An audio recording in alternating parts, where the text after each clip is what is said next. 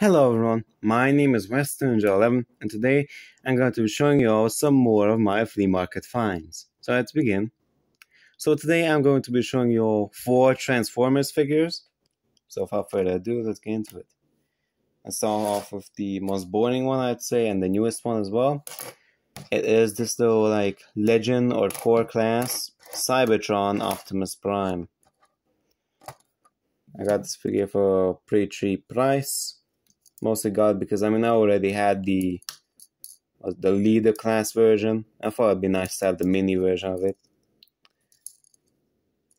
Yeah, I quite like the look of this figure. Truck mode is decent, but you can see Optimus's head poking out just like on the leader class figure. So that's a bit unfortunate. And unfortunately, these 2 wheels here are unfortunately fake. They're molded into the body and painted over. So that's a bit sad. Although I find it kind of funny that they also went to the effort to actually paint the middle section of it silver to look like it was a real wheel on the toy. Oh well. For transformation, we just gotta pull back this section of the what's it called? Not the trailer, but the back of the truck. You gotta fold those down and then split the legs and fold this section up and fold down that piece here.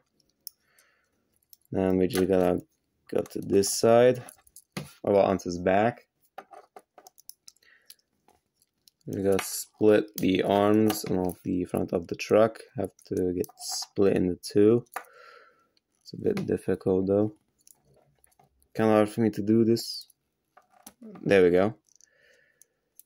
Okay, we got it split open, and then I'm just gonna rotate down. Though whenever I transform it, the wheels get caught on the fake wheels, which is a bit unfortunate. I'm not sure what I can do about that. You can kind of avoid it almost, and that's kind of hard to transform them without making contact with those wheels. But yeah, I can do it like that. Move it like this, and then fold down. There we go. Now the arms are done, and all you gotta do is pull his head up. Oh, that's a bit hard to get his head into place. Okay, I think I got it. There we go. There you go. There's the little Optimus Prime figure. I gotta say, he looks pretty accurate for a core class figure. And he has practically no back kibble either. His back is completely flat, which is quite surprising. Only real kibble he has is the legs here. Yeah, they did a pretty good job for a core class figure. Posability, his head doesn't move in the slightest. His arms can move. They have a butterfly joint. I guess that's what you call this. Due to the transformation, you can bend the elbow forward and backwards. And the skirt here can move up, and his legs here have a rotation because they are on ball joints. But yeah, that's about it. He doesn't even have a knee joint, which is kind of unfortunate. Overall, I think this is a cute little figure. So yeah. Moving on to the next figure. We have this Dark of the Moon Optimus Prime. I can't really show him off completely because it's a Voyager figure. He's in pretty good condition. Unfortunately, though, he's missing his exhaust pipes from the back. You can see. I have transformed him before, and he does have the rest of his pieces. And cool thing about him is he also has his 2 Energon blades. Quite nice, because very rarely do you find a Transformers figure that still has his accessories, especially on the flea market, which is why I got this guy. The kibble management on this figure is actually not too bad. I like the way they did the legs. I think this is a pretty good form of kibble management. Although his arms are not perfect, I think it's okay. They could have done better kibble management of the arms. His head sculpt is okay, but I don't get why his eyes are painted in like that. It'll actually already have an Optimus which has this mold, but that one's missing 5 or 6 pieces, so yeah, it's not very good. Now, articulation wise, he's pretty nice. He has a ball joint at the head, of course. arm can rotate and can move out. We have a double elbow bend.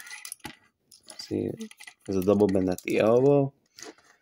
This has the rotation right there. And he also has a wrist rotation. He also has a thigh rotation. You got rotation at the legs, move back. A bit stiff though. To move back that far. That far you can see. He has a thigh rotation and a bend at the knee. Also has, I think he has a toe bend. Like his toe can move. Pretty sure. Maybe not, I'm not sure, no. And he also has an ankle pivot as well, as you can see. So the posability on this Optimus is pretty cool. It's just too bad that this copy of mine, unfortunately, has some loose joints. Like the joints in the arms are very floppy on both sides. Like from the rotation joint and both of the bends in the elbows. That's very unfortunate. But I am glad to finally have a Dark of the Moon Optimus Prime figure. Moving on, we have another Optimus Prime figure. This is also from Dark of the Moon. I'm not sure what figure this is specifically. This figure is also missing parts, sadly, because it's supposed to have some pieces off, hanging off the shoulders, which are the doors for the truck mode, but he's unfortunately missing that. But that's all he's missing, thankfully. This Optimus is better detailed than the Voyager I just showed off. You see, like, the head is painted in much better. He has much more mechanical detail, and the legs look better and he has a better color scheme. He has a lighter shade of blue than the one before. So yeah. Oh, the one thing I really dislike about this Optimus is the way they did the arms. Like, this is just stupid. Like, this is just so lazy.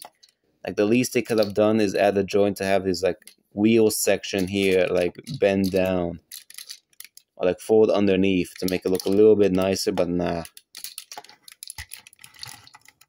Like, the only thing that transforms on his figure, on his arms, is that hand goes in, this piece just goes up.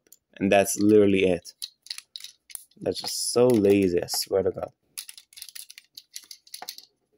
So yeah, posability-wise, this figure is also pretty good. The kibble management on this one isn't too bad. As you can see, there's some kibble on the back of the figure. See, there's some kibble on the back of the figure, but it's not too bad. I mean, it looks okay. Posability-wise, he has a rotation at the head, no ball joint, sadly. A rotation at the arm. The arm can move out. He has an elbow bend and a elbow swivel as well. His hand does absolutely nothing, so that's great. What else you want me to say? His waist also doesn't swivel due to the transformation, the way it is designed. His legs have a rotation, can move back that far, back that far, and he has a knee bend here, and his foot can move down, and that's about it. Yeah, this is an okay Optimus figure. Just too bad that it's missing some core components. And now the very last thing that I got is this Dark of the Moon Starscream figure. Now, unlike the two Optimuses, this figure is fully complete, except he doesn't have that one gun that he came with. But I mean, he never had that in the film, so I really don't care. He's in very good condition. None of his pieces are broken off. Yeah, it was a pretty good figure for its time. I mean, it's still pretty decent. I mean, the Studio Series is definitely a bit better than this, but it's still a pretty nice figure, this one. Let's see. Now, for articulation, he has a rotation at the head, rotation at the arm, can move out. He has a forward and backwards bend at the elbow. He actually has two bends here. although his arm is a bit awkwardly positioned. You can see he has a double bend at the elbow actually, and his wrist can move in and out like that. Then he has a rotation at the leg, can move back that far, can move in like that due to the transformation.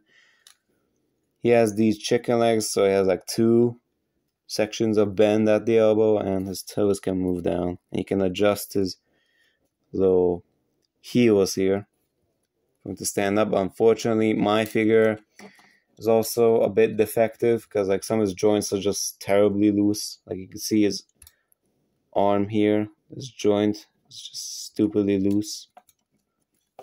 And the biggest tragedy is his legs. I mean, this section is just not good.